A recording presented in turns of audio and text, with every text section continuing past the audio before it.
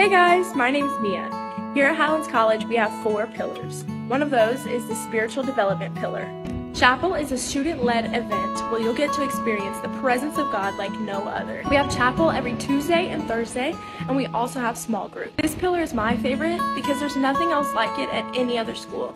At Highlands College, we get to worship God every single day. We have worship that's completely led by students, and well-known pastors come and speak to us. We also have a prayer and fasting retreat called Saturate every January.